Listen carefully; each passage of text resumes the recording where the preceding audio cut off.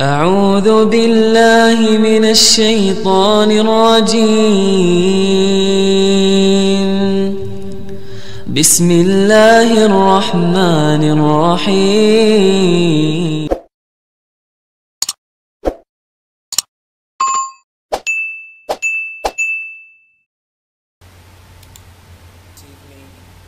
This event to celebrate with much sorrow. You're leaving the academy for a while, but I'm sure that you will not leave the academy in your research, according to Zawitsky. I was thinking how I'm going to connect this lecture, which has to do with my studies of Islam for the last 50 years, with the lecture that was given before about Darwinism, whether it's scientific or not, whether it is religious or not. And in fact, I found out that Islam in the 7th century already spoke about natural selection, and in fact the birth of Muhammad, the creator of Islam, is an outcome of a divine, and if you want, natural selection. In Arabic, the name of Muhammad's got many names, but one of the most important names is Mustafa. Mustafa in Arabic means he who was selected. And the idea is that since the time of Adam, the first human being, God selected from every generation the best of all the descendants of Adam. So there was some kind of natural selection, one generation after the other, until at the end he selected the best of the best of the best of the best. And this is the Prophet Muhammad. And he chose him to give him his word, the exact word of God, and of course selected him to be the prophet that will bring to humanity the finest of all revelations. This is Islam. So if we, usually when we speak about Islam, when people speak about Islam, they use terminology which they take from their own culture, which got nothing to do with Islam. They use terms which they hear and they don't know what they are. And we know it in this country, all of a sudden a word like Hudna appears and everybody writes Hudna. But if you ask whoever writes about Hudna in the newspapers, what does it mean? He's got no idea that we are talking about a legal concept.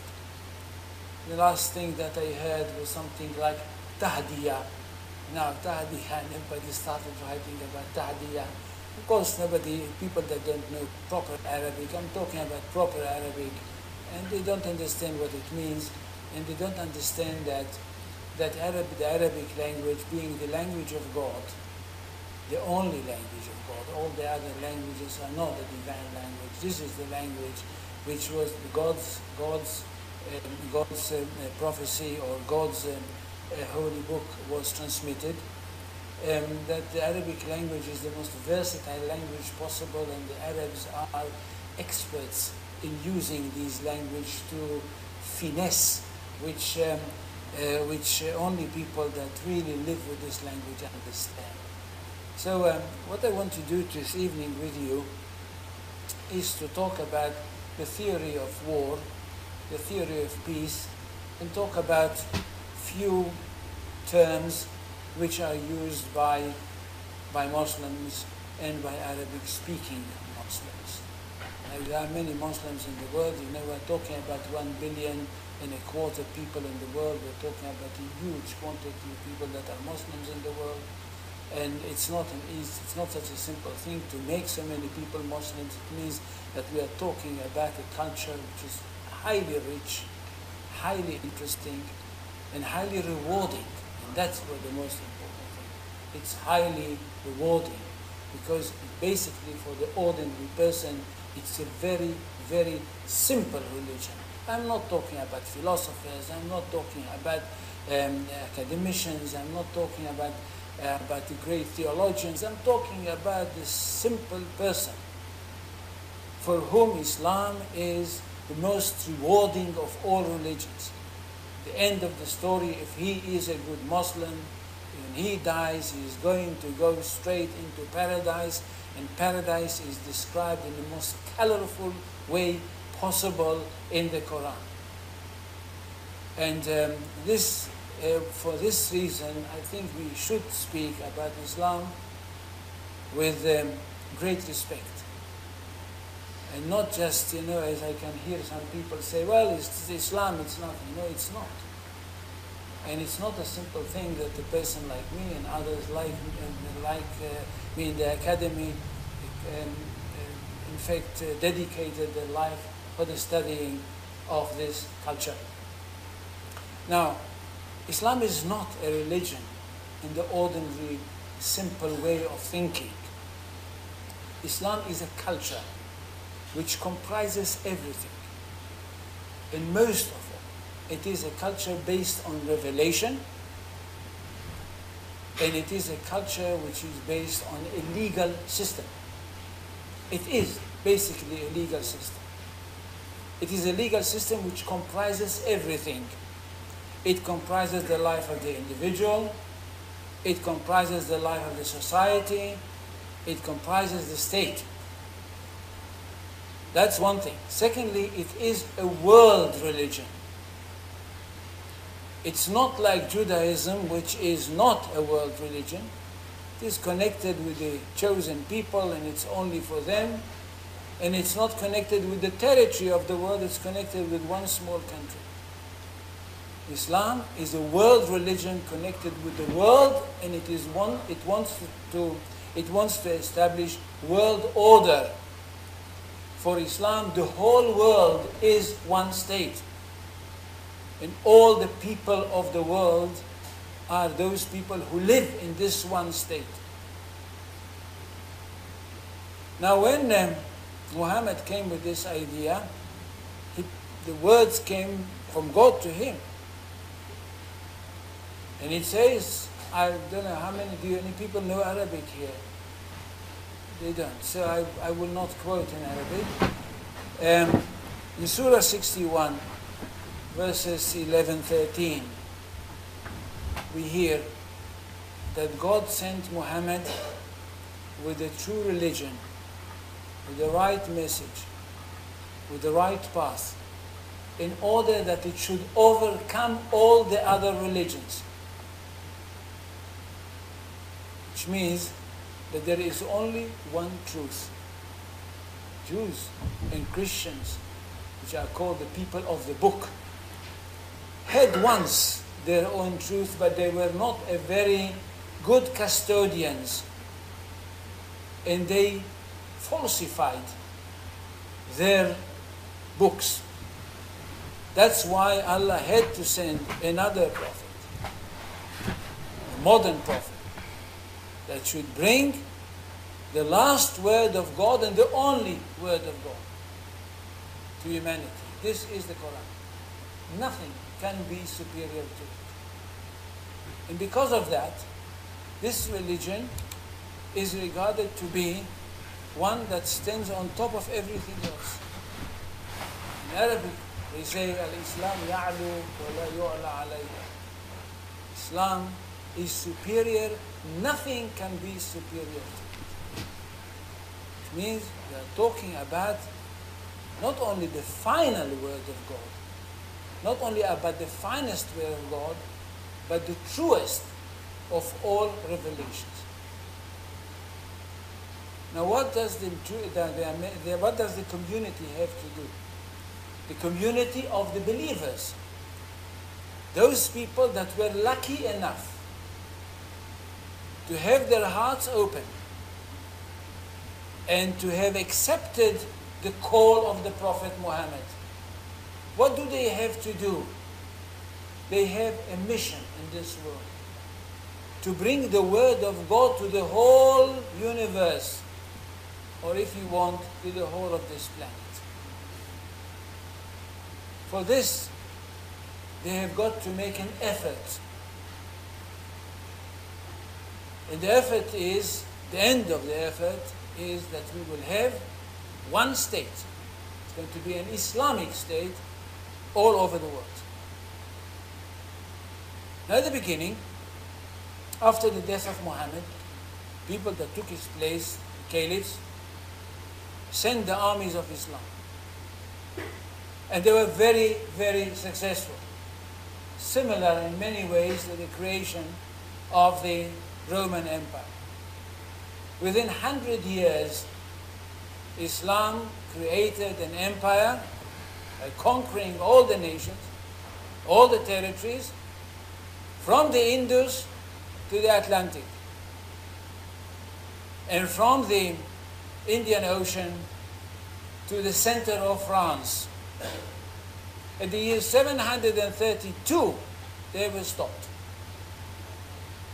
And they were stopped, and from then onwards, Islam first of all stabilized itself from the Pyrenees of Spain of today, North Africa, the Middle East, to the borders of India. The rest of the job of Islam, the rest of the work of Islam, was done not through the army, but through persuasion.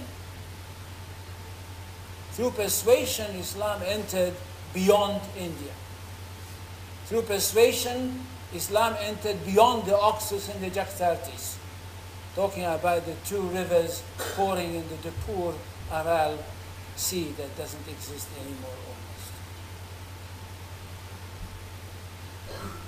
Now, how was it created? Yes, Islam was stopped, and until today, of course, it dreams about creating a world empire. It is imperial by nature.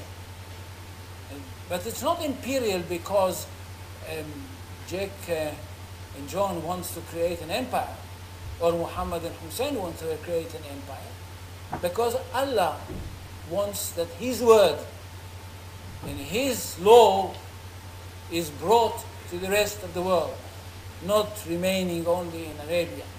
That's the idea which was created concerning the development of the Islamic law in the world as such. So how is it done? The Prophet spoke about the need to fight. And a term was created for this fighting. The term was jihad. But the word jihad is not a simple word as you probably read about it in the newspaper. It doesn't mean only a holy war. The word jihad comes from the Arabic verb jahada, which means to make an effort. And the jurists tell us, and we are talking about the jurists of Islam, the jurists tell us that there are 4 kinds of efforts. One, they say it's in the heart. One is by the hand. And one is by the sword. The one by the hand has got 2 sides to it. The one by the heart is the need for the person to fight the devil. That's a very great jihad. It's not so easy to fight the devil. Nowadays, the apologists of Islam today, they say, no, jihad is only to fight the devil. That's true. That's a very great jihad because you know that it's very difficult to fight the devil, to fight the evil inclinations. But, yes, but there are also other sides of jihad. There is a jihad by hand. And the jihad by hand and mouth, that's what it's called, jihad by hand and mouth. This is to support doing good and to refrain from evil, which we are talking about a moral idea. The 4th kind of jihad, this is the sword. And this is called a small jihad. Very interesting. The big jihad is fighting against your inclinations and moral, but the small jihad is to take the sword and to create the empire of Islam. And the sword was used. And the sword was used, as I said, until the 8th century. And then when the Turks came to the world of Islam in the 11th century, it continued, and it stopped finally at the 17th century at the walls of Vienna. From then on, Islam started its retreat and found itself in a situation whereby it is not anymore a victorious religion, but a religion which is now being defeated. This way or another, the Mongols or the other. But at the end of the story, we are still with a very, very great empire and with a dream to develop this empire into a world empire. Now, one asks oneself, what we are talking in fact. If we speak about a territory which is already occupied by Islam, what happened with the other territory which is not yet being occupied by Islam? The Islamic jurists divide the world into two. Those parts which are already under the rule of Islam are called Dar al-Islam, the house of Islam, or the territories of Islam, or the dominion of Islam. The territories which are outside, which are not yet conquered, they are called the house of war. Now, all what I'm telling you now is based on a book which was written by a Muslim scholar called Majid Khadouri, and the name of the book is War and Peace in Islam. So no, I'm not in fact saying a word which is basically my own. I'm in fact repeating what this very important scholar wrote in 1955. Here and there I'll add a few verses, but basically this is what he wrote, and anybody who is interested in this type of literature is invited to read this book, War and Peace in Islam, published in John Hopkins in 1955. So the world is divided. On the one hand, you have the house of Islam, where peace should be dwelling. Peace is only where Muslims are. If they fight amongst each other, and it happened a lot, then they fight amongst each other, it's a family business when they fight amongst each other. But the real enemy is that this part of the world that is called the house of war. And of course, when we speak about the house of war, we speak about people that are regarded to be infidels, because they are not Muslims. And Allah says to Muhammad, when he sent him with the true religion, that he should overcome all the other religions. Now when there is a war, it can have also times in which there is no war, where the war ceases. And it happened quite a lot in the relations between Islam and the non-Muslim part of the world. Now, what happens also when within the Islamic territories are people who are not Muslims? What do you do with them? And the answer is very simple. Usually, Islam met either Christians or Jews. These people, although they are regarded to be in a way infidels, they are, on the other hand, people that had a revelation. That's what they are called, the people of the book. And because they are the people of the book, they've got a special position under Islam. They are tolerated people. Now usually when people speak about tolerance, people get very excited about what a wonderful thing is tolerance. Now tolerance is not a wonderful thing. Because tolerance is not something which you get because you've got the right to have it. But tolerance is because there is somebody who tolerates you. And he calls the rules. Therefore, Islam, since it is the religion of the elite, of the rulers, it is the ruling religion. If it wants, it can tolerate, and it tolerates the Jews and the Christians.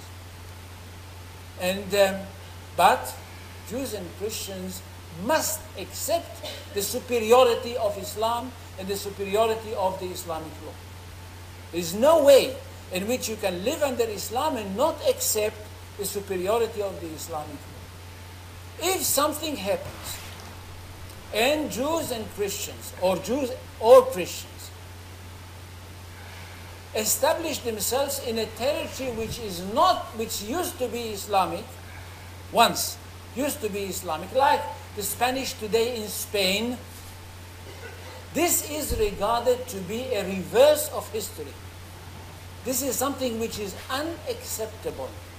It might be only a temporary thing, but it's unacceptable because any territory which had been conquered by Islam cannot change its status as far as the Islamic law is concerned.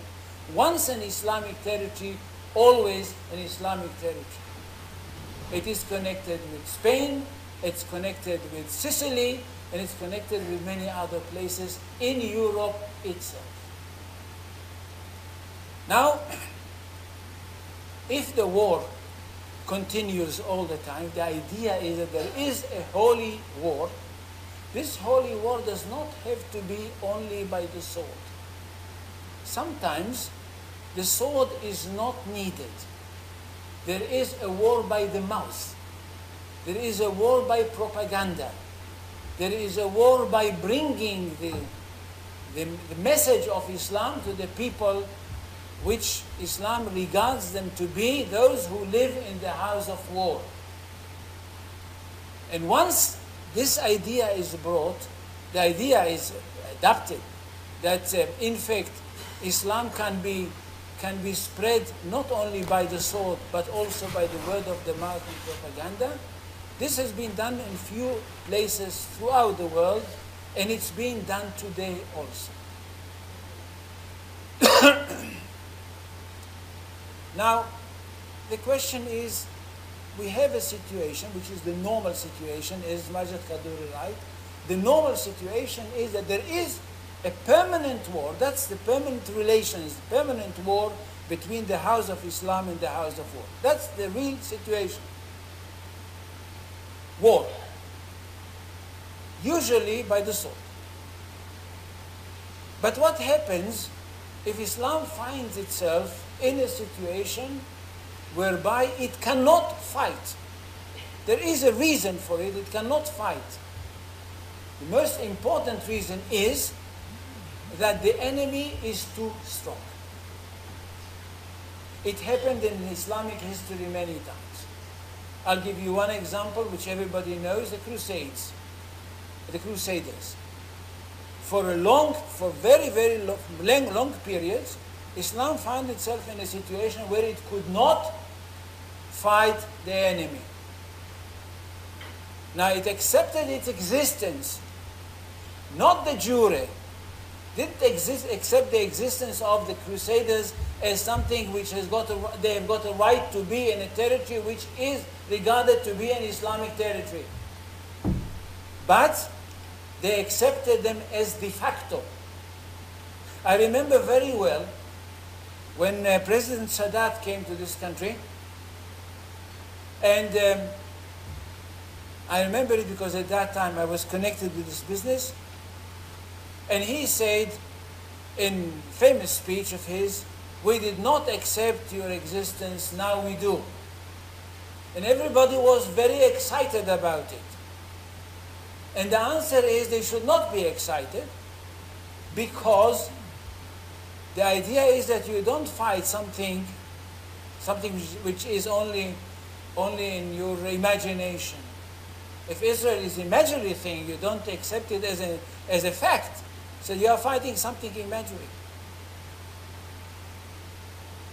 And therefore, Islam accepted the fact that there were crusaders in this country.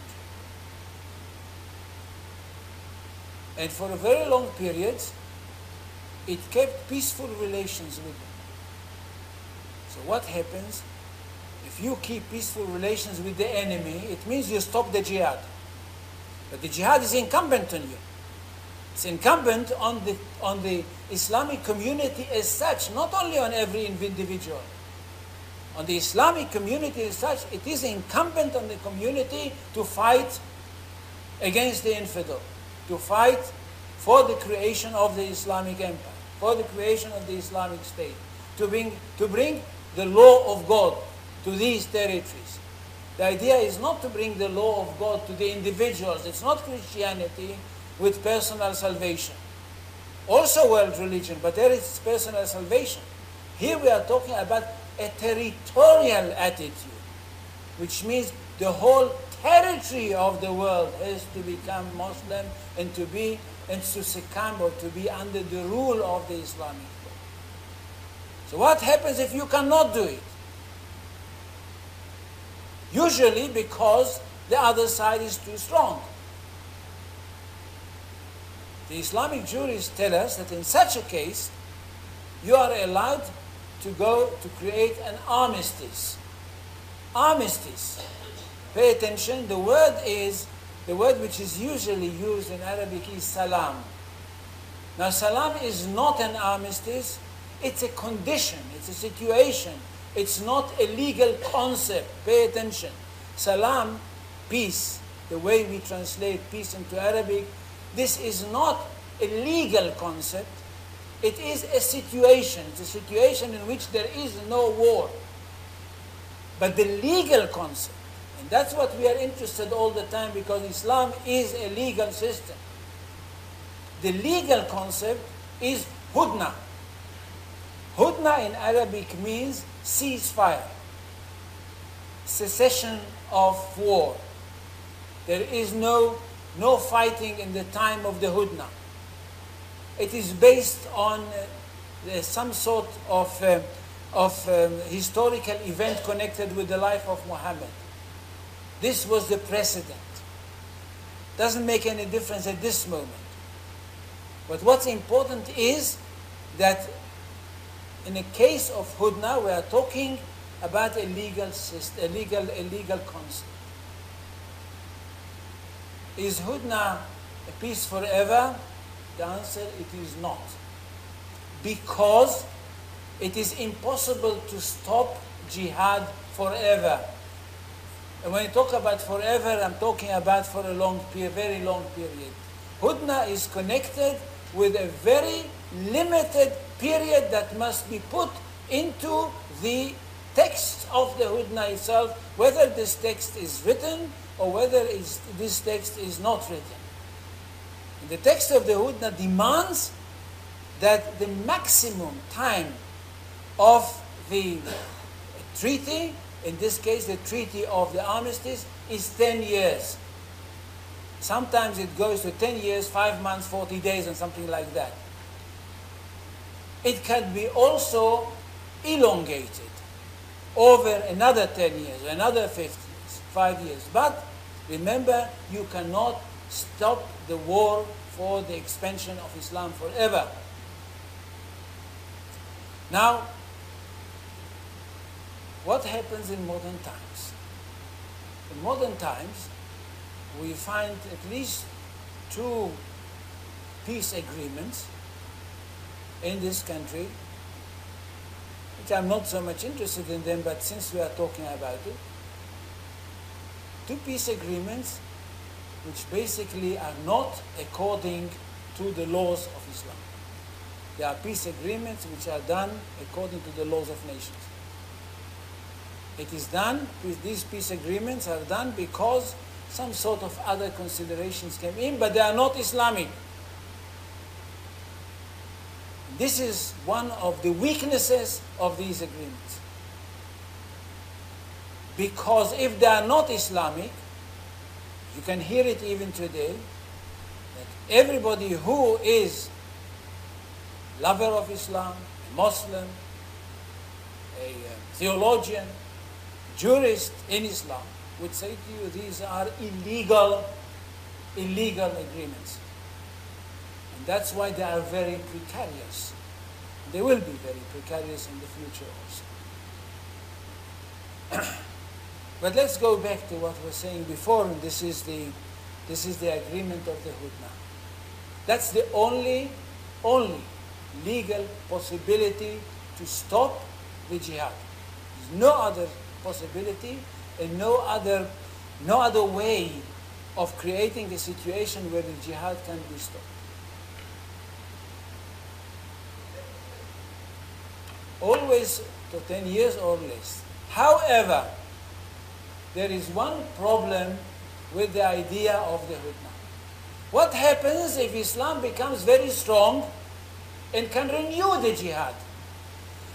The answer is that the Hudna at that very moment stopped to be followed. It stopped to hold as an agreement. Because in this case, there is no reason whatsoever to stop the holy war, which of course aimed to bring, as I said, the word of God to the world. Now, in a nutshell, I try to bring you the idea of war and peace in Islam. Let me just sum it up for you for 1 second if you do pay attention. One, Islam is a religion that wants to create a world empire. It's not an idea of an imperial idea, but it is part of the religion itself. The world empire is territorial. Remember, territory, not people. People there's not a question of Islamizing the people in these territories. Because Islamization, if a person accepts Islam, it is because God opened his heart to accept Islam, not because somebody convinced him, although to convince people to accept Islam is a very important thing. It's part of some kind of jihad. And this wish to create an Islamic empire can never be stopped, except in one condition, when Islam finds itself in a situation whereby it cannot continue the war. Then he can revert to one thing, to armistice, to ceasefire, and nothing more. There is no possibility whatsoever to create a situation whereby Hudna can stop forever. Thank you.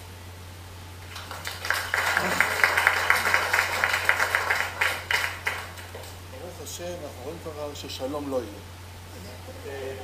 תודה רבה. Any question? No? No.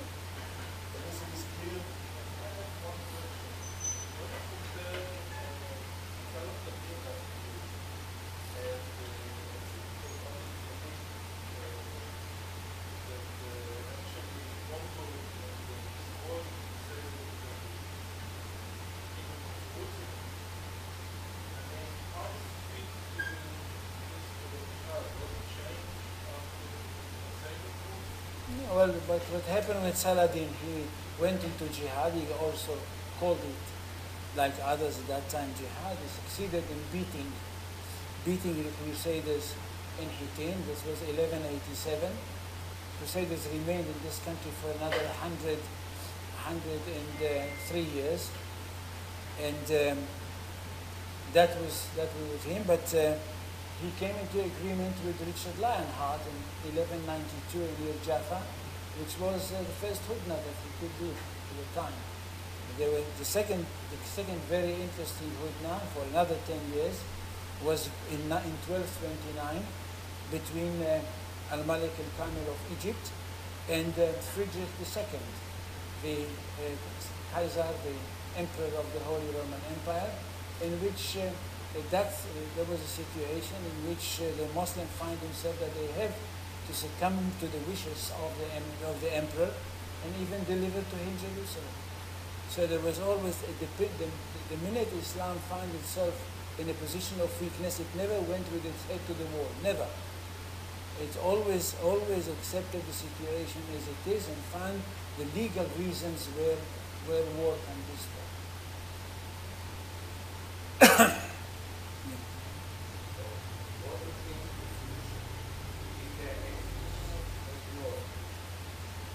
I always say there is one mistake in negotiating in the Middle East.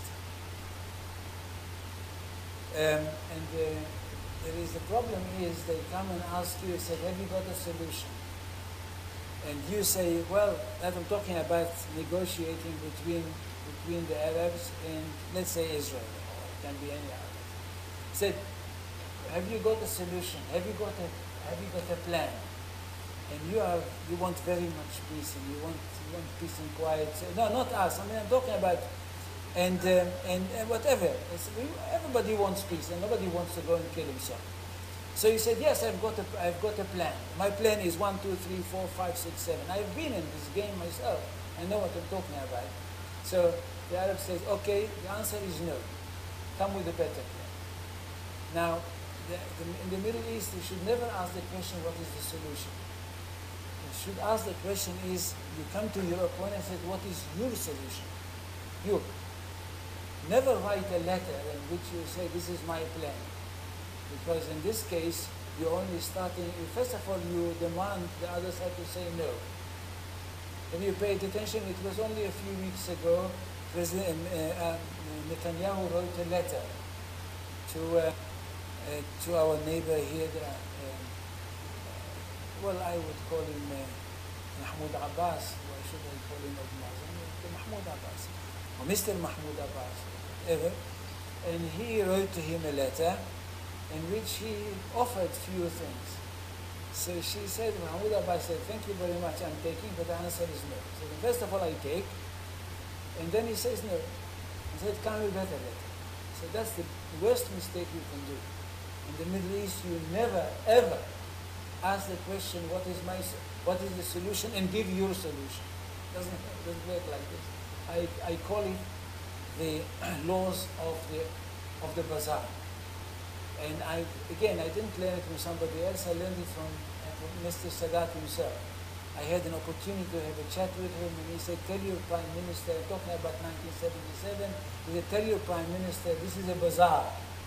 The merchandise is a little bit more expensive.